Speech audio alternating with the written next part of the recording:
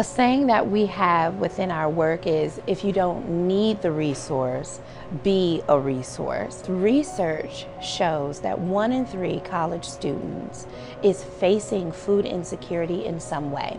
They reach hard times and negotiate with their health, which we've found impacts their capacity to show up in the classroom. I was approached about this wonderful opportunity to support stabilizing of efforts around food insecurity work.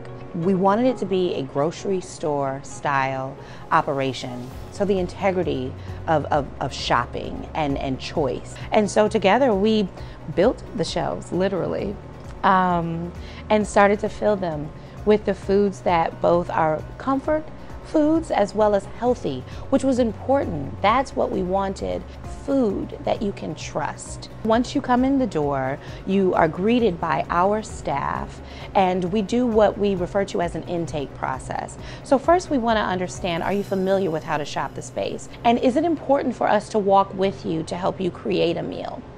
Do you need us to help think through recipes?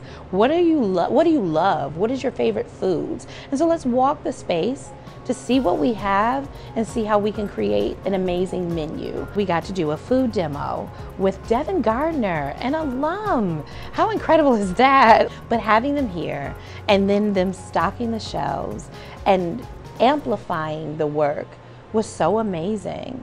And then they donated to the Maize and Blue Cupboard to be able to give some meals to some students that will remain here on campus when the rest of us are somewhere else eating turkey with our family.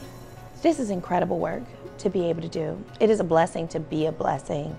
And I'm so glad that the institution has prioritized this set of work.